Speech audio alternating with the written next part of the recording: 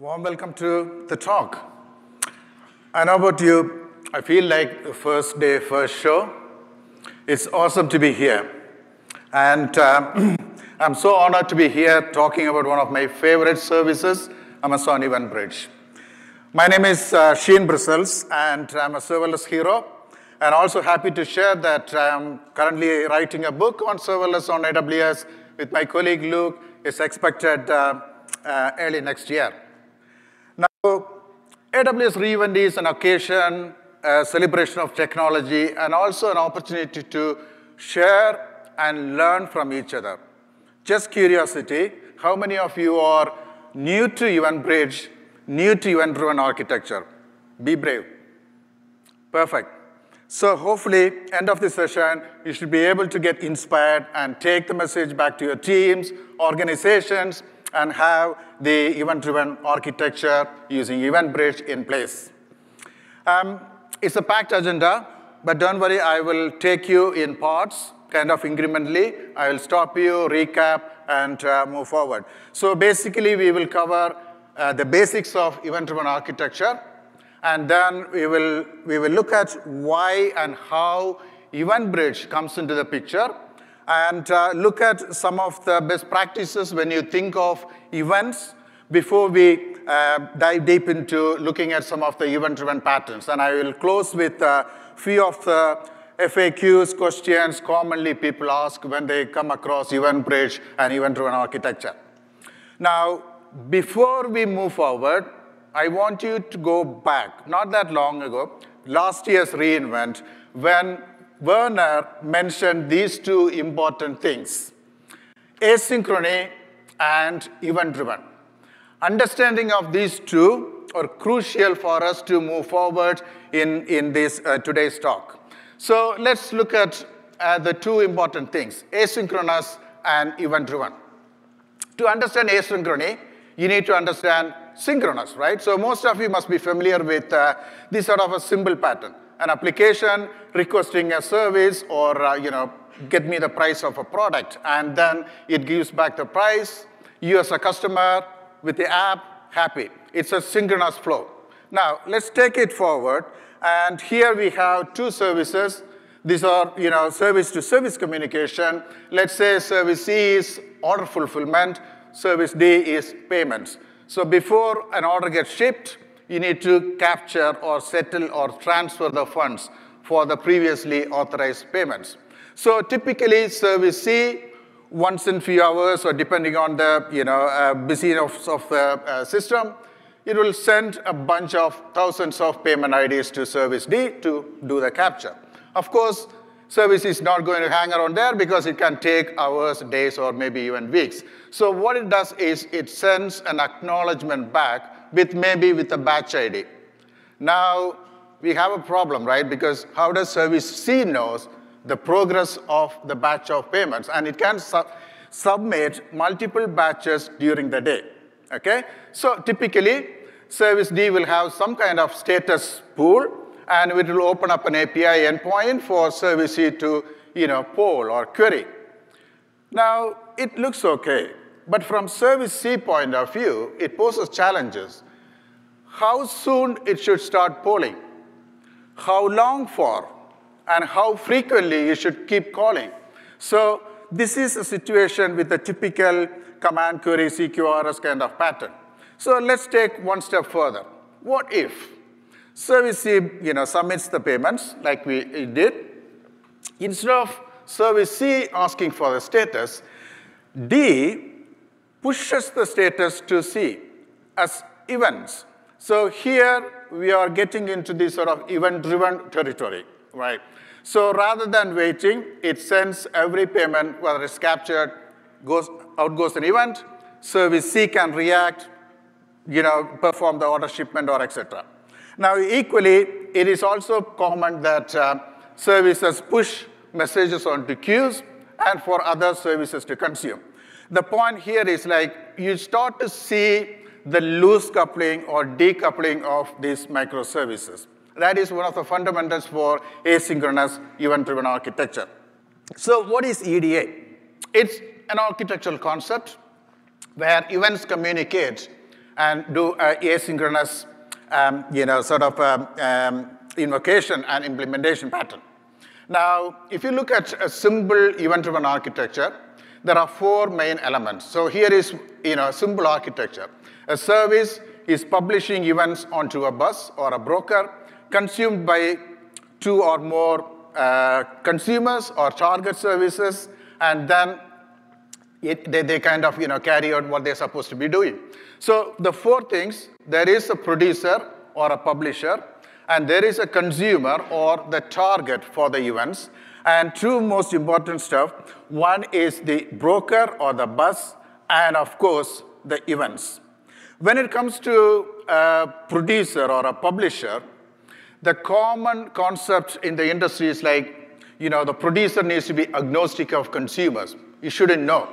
Now, it's true if you have a SaaS platform or something like that, but typically, if one of your colleagues' team is your consumer sitting behind, obviously they get to know, right? So there will be kind of understanding and influenced by your consumers, but in general, it should be agnostic. And the other important point is, when you send an event, don't pack the entire thing. Just share what is required. This is like the least data privilege or sharing principle equivalent to the security aspect. This is a mistake some commonly teams do. From the consumer point of view, they also have responsibilities. So they cannot always expect events to arrive in an order. So they should be able to cope with the events arriving in different orders. And most importantly, item potency. There is no guarantee every time that an event is going to be delivered just once. You may receive multiple events of the same type coming again. So you should be able to guard against those situations. Now, that takes us to the next one, the event broker or the carrier or the bus. So this is where EventBridge comes in. And often it supports you to ingest events from multiple producers or publishers and then safely deliver to several targets on the other side. In between, they may also provide you with the rules, transformation capabilities, and other features. Now, let's take it to EventBridge. And typically, what happens is when someone starts new with serverless, they start with an experimentation because everything is new. They need to kind of experiment. That's fine. So they keep adding, probably start with the Lambda function and this, growing the serverless thing. But thing is, you get confused. The moment you have a SQS in place, your colleague will say, hey, now you need to have a DL or dead letter queue to capture all the errors. So you add a DL queue. Once you have a DL queue, someone else will say, oh, who is going to handle the messages coming to your error queue? You need a mechanism for that. OK, so you add a Lambda function to cover that. Now you're confused. What do I do? Should I put the events back to the original queue, or should I send to a destination event bridge? So this is typically how the architecture grows. And all of a sudden, you see a tangled event-driven architecture in front of you. Your architect will come along and say, hey, microservices, anyone? So that's what you should be thinking of. OK, let's do microservices. You then draw boundaries, and you push all the services around. And then you're happy. But the problem is, you try to deploy one microservice, and you find everything else get deployed. So what we have is a tightly coupled service architecture. This is where EventBridge comes in. So when you have a few microservices, they all produce events. Rather than always crisscrossing to resources within their own kind of boundary, they share events via EventBridge, event bus. And then events can even flow between the buses, and the whole situation becomes so harmonious. Microservices can be independently deployable, and each one is separate. Everything is fine. Now, what is EventBridge? So if you're not familiar, it's just an event bus, and it makes it easy to connect with applications via events from publishers to targets. Right, so what makes an event bridge? So in core, there are three parts. One, the main part, the event buses. So if you're completely new to EventBridge, go back and check your AWS console. You will find a default event bus there. So that is AWS event bus. All AWS services push events to the default bus. Then on top, you can create your own custom event buses. Then AWS also supports partner event buses as well. And on one side, you have producers. They push messages or the events onto the event buses. On the other side, we have consumers receiving those events. But as I usually say, the power of EventBridge is in between the filtering and routing rules. That's where the magic happens. That's where you identify, okay, I need this event to go to these targets and perform these sort of transformations or the logic and things like that. So that's sort of the, kind of the core of EventBridge. But on top, you have the several of its features as well. Okay, let's move on to looking at the fourth main element of event-driven architecture, events. So every event should have a unique identity, carry just the data, as I said earlier.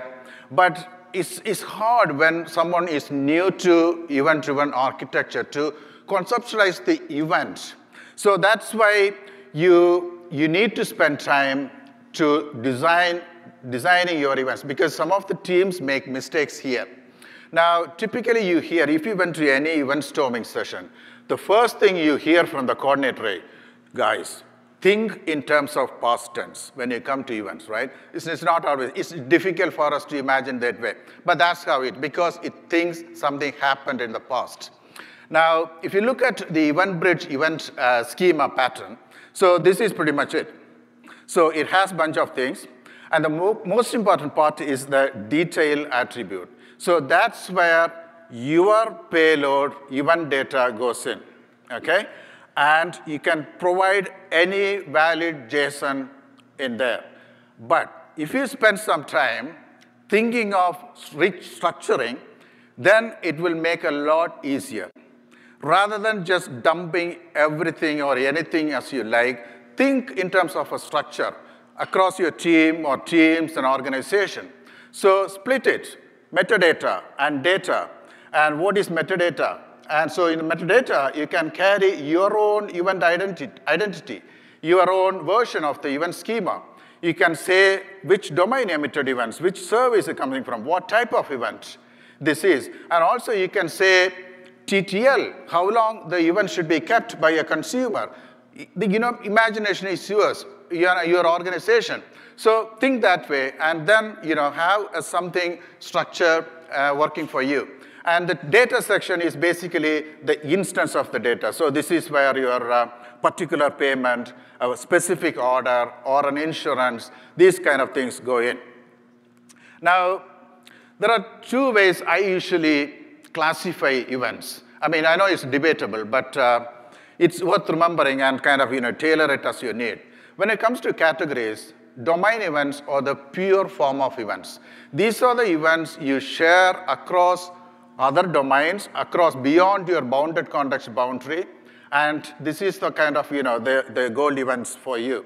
And then you have operational events. So these are the events that say, oh, this third-party system is up or down. This service now, raised an alert or alarm. These are internal within your boundary so that you can, take actions. And then, of course, the local internal events, they are just, flowing within. They never go outside of your boundary. And then transformed events are like more anonymous event, like source event comes into EventBridge. And EventBridge, as part of the event rule, you make some transformation. So rather than sending everything from the data, so you just say this is the, everything from the event, you just say this is the data, because you know that metadata is not necessary for this particular target. So that's the transformed event in my sort of way of saying. And then, of course, you have the AWS events. So except the AWS events, all the other events we usually call as custom events, because those are our events we create and push mostly to the custom event buses. On the types, again, it depends how you classify. You can mark as a data event or it's a query, so you get back an answer or it's a response. Again, there's no hard and fast rule here. It's up to you how it helps your teams to have the structure in place.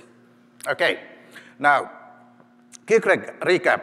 So we looked at synchrony, event-driven, and we looked at the event-driven architecture, the elements.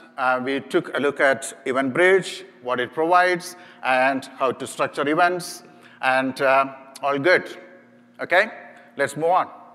So let's change gear and look at event-driven patterns. When it comes to patterns, I like this quote a lot, because if you're familiar with the old Gang of Four design patterns or Greger and Bob's patterns, microservice patterns, there's so many pattern books coming all the way.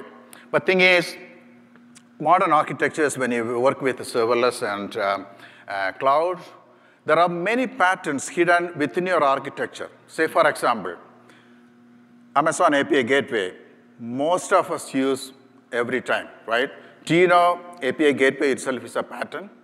Similarly, the dead letter queue, DLQ, is actually a pattern. But we have a service, product we use all the time, and for us, we don't see that as a pattern. We see the outer architectural patterns, right? So that's why I like this quote that we need to keep in mind when we work with patterns in serverless. Let's start with one of the basic simple patterns, choreography. It's a twin. The other side of this one is orchestration. Though they are twins, they are completely dissimilar. So they do different things. But when choreography and orchestration come together, we will see later on, you can do wonders with serverless. Right, so the name comes from these choreographing events. So when you choreograph, you have one or a group of dancers. They know what to do when the tune or music plays. You don't need to instruct. Each perform as per the steps that needs to be done. Now, let's take an example. So you bought a kitchen equipment, you want to register it, and if you register, you get few loyalty points, and also they also give you some discounts for your next purchase, and they need to, they inform the customer service for any issues, and also inform the manufacturer. Looks kind of simple, sequential, but thing is, not everything needs to be, this way. And there is dependency, because you need to register a product in order to generate your loyalty points. You need to have a discount code so that somebody can email, okay? And at the same time, there are things that can happen in parallel, like loyalty points computation or discount code generation can happen in parallel, and also some of the other things. So how do we take this into a choreographed, event-driven architecture with EventBridge? Let's see. So we have an app, and that kind of interacts with a product registration service, and the product registration service emits an event to say that a product registered. Suddenly, there are different services coming alive. Oh, I want to do that. I want something to do that with that event. So that's how event-driven architecture happens, and the EventBridge target sends these events to different services. And then once the promotion is computed, the discount codes generated event comes up, and there is somebody else interested in it to send to customers or email to customers. And of course, there is a manufacturing system, a third-party application that also needs to send to be invoked with certain details. So that can be done even with the EventBridge rule. So what we can do here is with the API destination, which I will talk about later on. So this is a simple choreographed, event-driven architecture with Amazon EventBridge. Okay, so things to remember. So this is like coordination. It's not like there's no controller instructing each one what to do. And then decouples, it allows you decouples. And also tomorrow, if you want to bring up a new microservice, it's so easy to spin up a new microservice, make it part of the whole ecosystem. And idempotency, and as I mentioned earlier on, important for observability. Adding tracing attributes or tracing values and taking the values all the way through are crucial. Okay. Now, you go to a developer conference, and they will say code is a liability. And you sit there and wonder, I don't understand this. I know financial liability, but what is code is liability? And go to the next session, they say, the code you write is legacy tomorrow. You think that, okay, I'm done. My job is over because I can't program anything. And go to the final session, and someone like Werner will say, the code you ever write is business logic. You think, that's it. Business people, stakeholders taking over, my job is done. Not necessarily. What this implies is, don't do unnecessary programming or implementation, okay? Why? If you reduce writing functions, there are a bunch of benefits. So less code, less security worries and things worry about. There is less debugging hassles, and all sorts of things help you. And reduction in your cost maybe. So this is where the next pattern comes in, functionless integration pattern. Now, it's also known as low code, codeless, those sort of terminologies, but the concept is same. That means you don't write unnecessary custom functions when there is no need, right? So what is functionless? For that, you need to understand what is functionful. You must have come across this pattern architecture those hundreds of times. Now, if you look at the Lambda function, you think, what is its role? Is it doing any business logic, or is it shifting the data from the API payload onto the queue? If it is just shifting the data, then it's not its strength. Lambda functions are compute, you need logic to implement, etc. So this is an area you need to think whether I can be a functionless. So rather than doing a function, you think, oh, can I use native integrations to achieve the same thing? And this is kind of the starting point of your functionless thinking. Now, if you think of API gateway, it supports over 40 integrations to several AWS services, and and also the step functions. It provides so many opportunities, especially with the SDK integration, to interact directly with services without having the need to write Lambda functions. And last year's reInvent, the EventBridge pipes was announced. This is again sort of a one-to-one pipeline where you can do transformation and connect with the target services, in most cases without having to write a Lambda function. Okay? Now, let's take an example. Somebody registering an account with an online system, for example. So they add personal data. They give their payment details. And then these days, you also need to capture their consent, whether they can be contacted via email, can they get promotional stuff, et cetera, et cetera. So most business, this is not their strength. So they usually use a third-party application, send the data, only when necessary they query and get the, the details back. And typically, you will have some kind of API that you invoke, just send the data. You don't expect anything else back. Now, this is an asynchronous invocation because it doesn't need to happen when the customer registers. It can happen behind the scene. And you have API supplied, and they have quota, and also they can have different authentication mechanism, open authentication, or other mechanisms. So when you think of implementing this as a architecture, so you have simple API gateway that returns a acknowledgement back and pushes the details into a queue, and then you may have a pipes, and for the logic you have, let's say, a step function. So a step function workflow then has different steps for different things, and there is a Lambda function that is dedicated for contacting the third-party application. All looks fine. There's nothing wrong here. Now, what happens at one day the system is down, or there is a flaky network connection. So to take care of this one, your architecture now needs dead letter queues in place. And when you have queues, you need to know how to handle okay? So you add more complexity into your architecture. Now, this is where one of the native integrations of EventBridge comes in, and that is API destinations. So you send an event to Event Bus, and Event Bus has a target rule, and the target here is an API destination that hits the endpoint on the third-party system. Now, what is API destination? Now, API destination, sorry, before I go there, have a look at this Lambda function.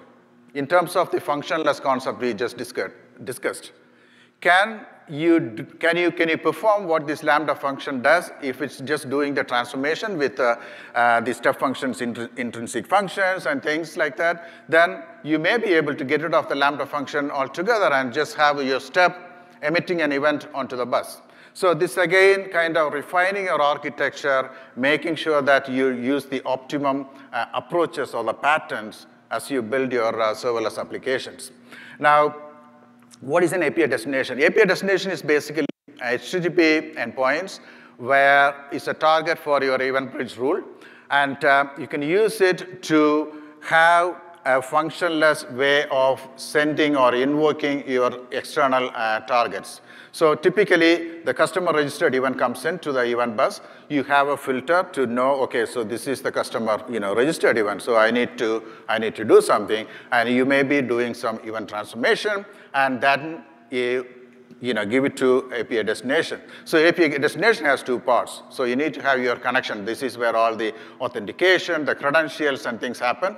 And then, obviously, you have your endpoint with all your headers and all sorts of stuff, and that can, gets to the final target, which is your external application or a different service in a different domain. Now, if I show you the structure of API destination, so it has like a connection and the target HTTP endpoint. And if you look at connection, EventBridge supports these three forms. I'm not sure if anyone is still using basic auth, but it's there. And then API key mechanism, and of course the OAuth, where you can kind of supply your token credentials for EventBridge to deal with behind the scenes. And the endpoint side, you can hit any custom endpoints and also the EventBridge partner endpoints as well. So this is so cool that if one of your partners work with is part of the EventBridge destination partner scheme, it becomes so simple and easy.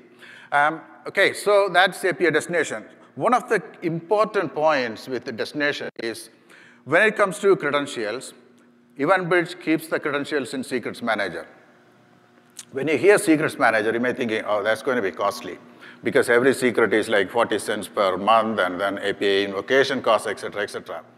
The good news is, irrespective of how many times this invocation happen, millions of times or billions of times, EventBridge consumes the cost. So we don't pay for the Secrets Manager cost ourselves. It's all covered, consumed by EventBridge. And then you can add rate limiting, and it supports a retry. Another thing you need to be mindful of is that the timeout is 5 seconds. If the target takes long, it will drop and sort of get into the the retry mode. And I had written a blog a while ago. It goes into the sort of details of how we can do this, the whole thing. Right, so let's move on. When you think of a reliable application, you think of resiliency, high availability, all sorts of things. These are crucial when it comes to serverless and event-driven architecture, especially distributed microservices and things. And there are different ways we can do. And why we need all these things? Because, as I just showed you in the previous case, network connection can be flaky. And the system could be down for maintenance or whatever. And then the traffic pattern could vary and completely surprise everyone and take the whole thing down. So these are all eventualities you come across in a production environment almost every day. So that's the reason why we need to build all the capabilities as part of our architecture when we design these solutions. So one of the patterns, it's a very common, popular pattern that we can use is the event broker pattern. But what I'm going to do here is explain event breaker pattern, and also I will add on how can you take care of the failures with a retry mechanism as well. So if you're new to circuit breaker, it's simply the concept from the electrical circuits. So a circuit is closed when everything goes through fine. So in here, the green arrow means it's closed, everything is happy, it's a 200 OK going all the way through to your client. It's a synchronous invocation, happy. So in an open circuit situation, so same kind of pattern, but there is a problem reaching your target. So you can't reach the target because it's down or something happened. So your circuit now is marked as open. So that means you're not going to reach the target, but you return a failure or error response to your client or a consumer. So this is like the two common things. And there is a half open, etc. But let's leave that for the time being to keep things simple. Okay? Now, circuit breaker, I usually term this call as a manager because in our implementations, the manager's responsibility is to know when to declare a circuit as open, when to close, because the applications rely on this status before deciding what to do with the request they have in hand. So simple thing that we can do is we can store the status of your endpoint or the target system, and then do or react based on its situation. For example, first you check, before you invoke the third party, you check the status. Okay, if it's kind of closed, good to go. Okay, I'll call it. And then that goes through. And then another request comes along, and you check it's fine, but you try to hit it, you see that it's not going through. The circuit is, for some reason, it's open. So what happens is you update the status store to say that, oh, hang on, there's some problem. So you have some logic to identify when to declare that as open circuit. So that means the error response goes back, and your system kind of takes care of those things. You're not kind of waiting for the target to come back alive and adding latency to the request and things like that. So usually when your application or the logic decides when to declare as a closed or open is based on certain things. You probably won't declare as a closed circuit as soon as one request goes through. You may want to try out 5 or 10 requests within a shorter period of time. So this is part of your circuit manager's logic. So that's kind of the threshold that you usually set. And so this is the simple way of doing it. Now, if you take it to one step further, you can even build this as a service. For example, you have a critical third-party or external application that many systems rely on. And what you can do is you can set up a dedicated status checker. So you have a simple scheduler that comes alive once in a while, maybe, I don't know, once every minute or two, etc., performs the heartbeat of the external application, and sets the status in a DynamoDB table, for example. And every time an update happens, the table emits an event, the stream event, and there is a handler and looking for this or capturing all this coming along. And this is basically the manager because it receives the status updates as they come along. So it can then decide when to make the status changes, like what I mentioned earlier on. The benefit is the same manager can update other places. For example, it can also keep things in a SSM parameter store attribute. So if it's within your boundary, your service can check the SSM parameter to see the status. Or if it's another microservice or another application, you can emit an event, the operational event I mentioned earlier on. So that can be consumed by different applications to get the status details back. And of course, you can also attach an API gateway endpoint that can simply query the relevant field from the Dynamo table and report the status back. So this is kind of evolving your simple circuit breaker implementation. Of course, there are different ways to do it, but this is something worth experimenting if you have these sort of use cases in place. Now, as I mentioned, there are different ways for different consuming parties, especially within your own account, within your own bounded context, you can use certain things. If it's external, you can go via events or APIs. So makes everything simple and clean. Now, one of the common things you have when you have a circuit breaker is to fail fast. So that means if your circuit is open, you can't go, you immediately fail back. That means you're not holding on to resources or adding latency. For that, you do a simple service check, status of the service, and decide what to do. So it just goes back as an error. It's a simple and most common case that you will find.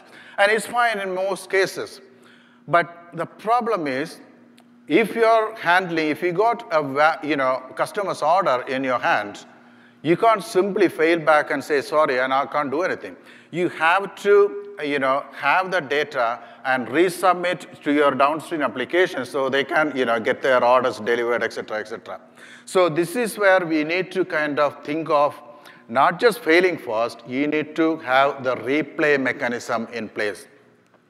So in this case, what happens is like when it's a failure, when you can't get to the other end, you write somewhere, you write the failed request so that when the circuit is back, you can replay. Two most common ways you will find this implemented. One is with SQS queues, and then DynamoDB table based on your query requirements and access patterns and things like that. And the third option now you can use is with EventBridge, archive, and replay. Okay? Right. Stay with me. It's going to have a little bit trickier if you are new to archive and play. Now, what is EventBridge archive and play? It's simple like how you set the filter, but you identify a pattern for events and then say, these events I want to keep in an EventBridge archive. So they go to this archive and you decide how long you need to keep in the archive, and then you can replay events from the archive from a particular, for a time frame, from this time to this time. Okay, come on, replay the events from this particular archive. So it's a simple mechanism, but really useful, helps in several situations. Now, the simple thing, you do a status check, and then you think what you need to do. And so sometimes it's useful, especially when you work with events, to have this sort of status of certain things reflected in your event. So for example, a successful submission or invocation is 200, okay, fine, nobody's going to question. But if you get into an error, and that is due to your data issue, validation issue, this you can classify as hard error. The situation is, however many times you resubmit, this is not going to go through because it's your problem. You have a problem with the data.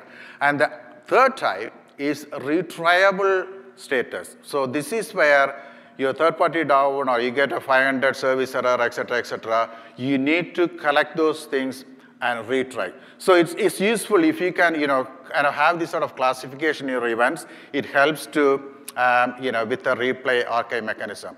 So this is kind of a simple metadata I mentioned. So I show here with the status. And based on the status, you can now set a rule in EventBridge. So EventBridge, you can have a rule to capture those retriable status events and push them into an archive.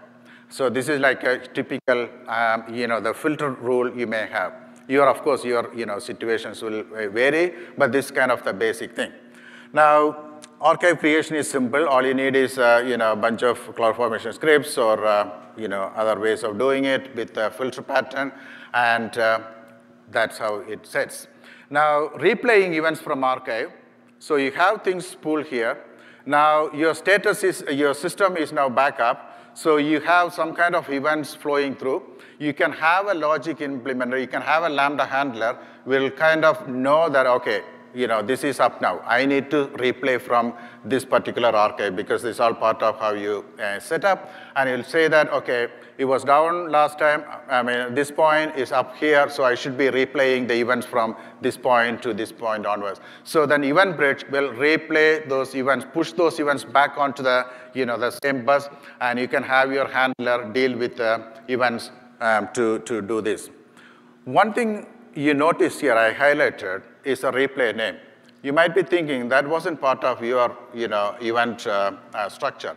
So this attribute, AWS adds to the event when it replays it for a reason, so that you can differentiate the replayed event from the original event and avoid this sort of a cyclic nature of events going through. This is important. And you can kind of set the replay name so that you can kind of set the filter patterns accordingly.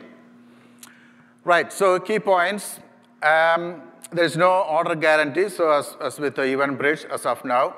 And speed, there is no way to control the speed. When you replay, it just kind of puts everything, so you need to have buffering or queuing mechanism downstream to cater for that. Now, I usually recommend granular archives. Don't just go one global archive, dump everything. Just keep one archive for that specific purpose, and that helps a lot with our managing the archives.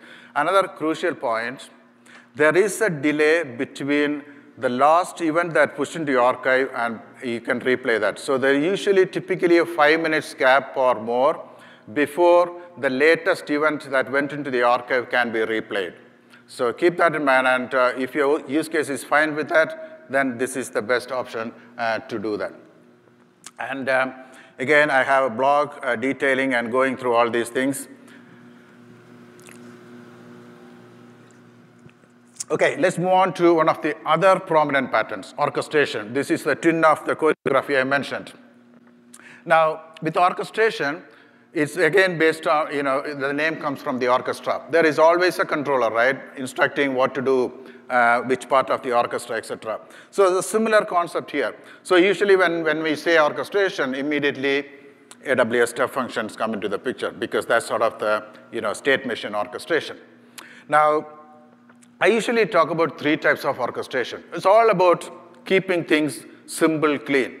In-service orchestration, cross-service, and distributed. Distributed and cross-service are kind of similar. I'll show you the way I differentiate. In-service is simple. Let's say you have a domain, and it has a microservice, and it has a step function. Let's keep it at a domain level. Don't go into the bounded context. It's fine. It's an API. Invokes the step function. It does some logic. You see here, everything is within that microservice. There is no arrow going outside the the boxes. So this is even in service. This is the perfect and simple form. There is no dependency. There is no hardwiring, etc. So in terms of the cross service, this is slightly broadening the the event orchestration. So here, similar service, but it has needs to reach out to other microservices within the domain or even other domains. So what it does is it reaches out mostly via API calls. So typically you will have a Lambda function to do that, but recently in the last day or so, there's a new feature or announcement from step functions, you can directly hit HTTP targets now. So that again makes your functionless life simple and easy. Right, so this is like a cross service. Let's move on to the next one. That's the distributed orchestration. Now, let me bring 3 domains to explain the concept. Stick with me. This probably can confuse some of you, but follow me. Let's say 3 domains, and each domain you have 3 microservices. So for example, domain A, that is the kind of the controller or primary orchestration. Think in terms of, say, I don't know, insurance claim processing, because there you have legal parties coming in, or car dealers or manufacturers, so on and so forth. So it can be kind of a complicated process. Now, say task A2 requires something to be done by service B. So this could take hours to complete. And on the other side, so you have a different task in your primary orchestrator that reaches out to a different service. It may take weeks to complete. So the main orchestrator now needs to wait until it gets answers from these different services. It could be, I'm just showing as orchestration workflow, but it could be other implementation as well. Now, how can we do? So this is where orchestration and choreography comes together. So the way to do is like A2 pushes an event with what we know as task tokens of step functions. So a token within an event goes to the service, and similarly, for the other service, on a different parallel arm, there's a different event goes out with a different token, and these tasks wait there until the respective tokens come back to the step function. And so the token comes back. I'm not showing the sort of event bus or EventBridge here just for clarity. So the event comes back, and the task move forward. Until that point, it will just stay there. I will expand this in a little bit more detail for you to understand. So task emits an event with a token. It goes to EventBridge, and there's a consumer, which is microservice C, and it consumes.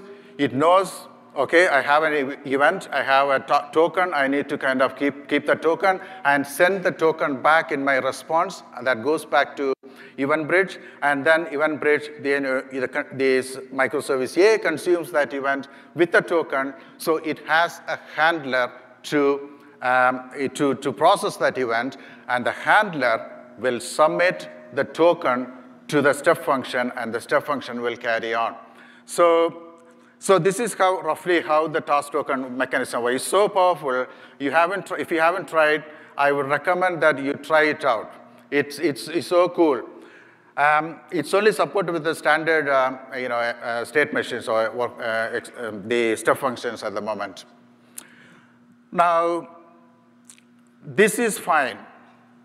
Now, how do you add an event with a token to the bus? It's so simple. As part of your task, there is something called wait for task token. So that is kind of the step that you emit, and it will stay there until the token is back. And then you can inject a token by calling the task token. So that's sort of the step functions construct. You can attach to any of your attributes. It doesn't need to be task token attribute. You can call any of the attributes so your consumers know that, okay, this attribute carries a token, I should honor and return back. Right, so key points in terms of distribution. So multiple task tokens you can use. They are all unique. And you can use SQS or SNS or whatever. For example, I shown the step functions on the other services, but could be anything.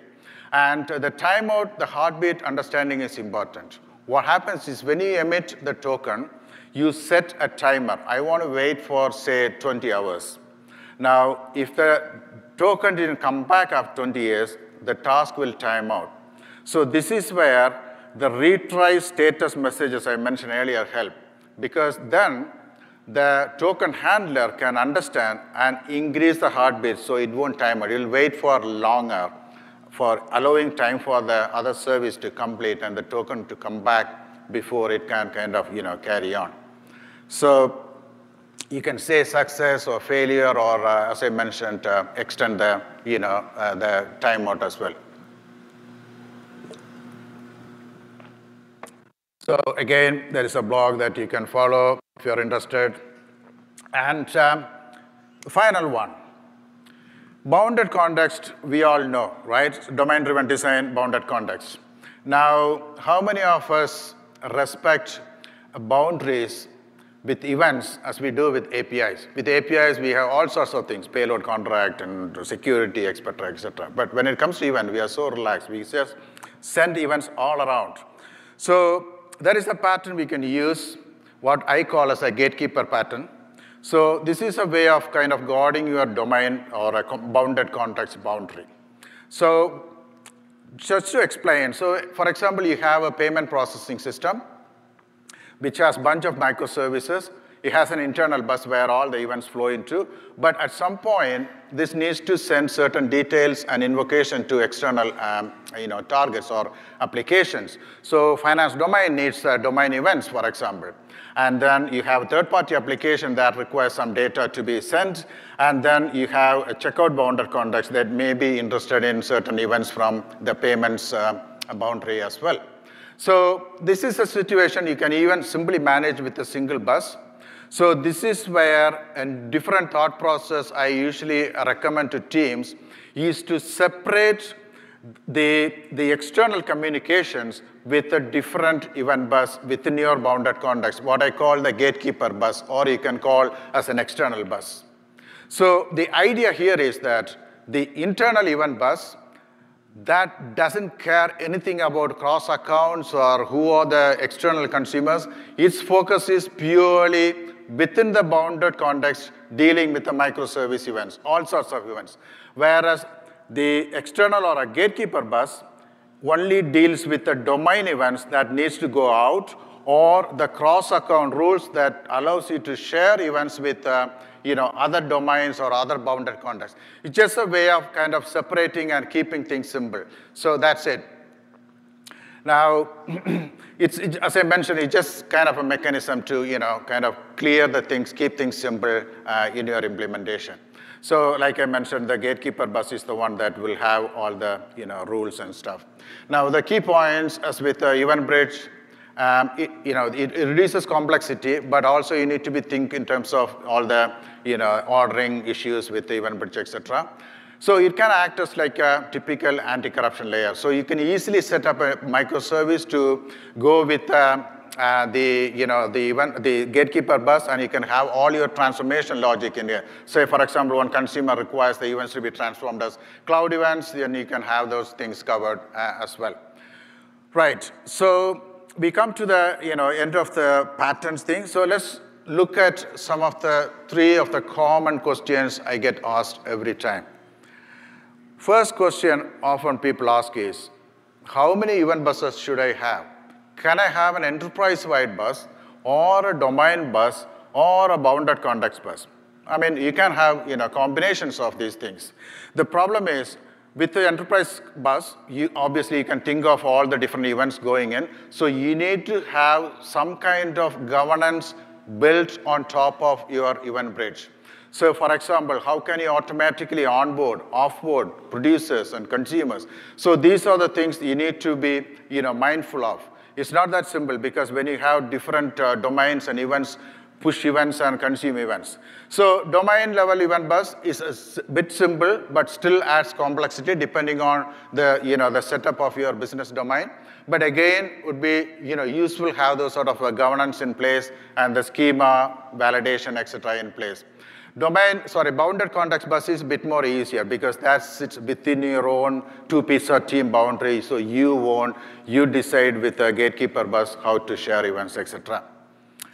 The next common question is, should I use EventBridge or Kinesis? Can I replace Kinesis with EventBridge? The way I say is, Kinesis has a purpose. It is there for cloud scale event ingestion or streaming. I call it as a streamer. Whereas I consider EventBridge is a bit more refined event handling mechanism with your microservices or applications. You don't just dump everything into EventBridge. So it's more of a choreographer. And of course, there are differences in payload sizes and how long the events can be kept. And these are the things, obviously differ service to service, but have that in mind. Unless you have a valid use case, leave what is best for Kinesis to Kinesis and do what is best for handling EventBridge events that way. Right. Finally, this again a common question. There are 3 different services. Which one should I use? Again, there are commonalities. Of course, they're all asynchronous. There are commonalities in terms of purpose and things. SQS is for queuing, buffering. SNS is the typical pub-sub model with the topics. EventBridge is a broker, is a kind of a choreographing your services coordinator. And then message flow. in some cases with SQS, you can adjust with its characteristics, you can adjust. Whereas with EventBridge, at the moment, there is no way. You need to put queue or something on the other side of consumption to slow down things. And FIFO is another differentiator. As of now, EventBridge does not support FIFO or sort of the ordered events. And then the batching. So with SQS, you can, when you process, you can pull 1 or up to 10,000 messages in one batch and process. We don't have that capability with EventBridge at the moment. So these are sort of the basic concepts and differentiators and similarities you probably would need keep in mind. And that's all. So thank you all so much for listening. Thank you so much. And please complete the survey. Thank you.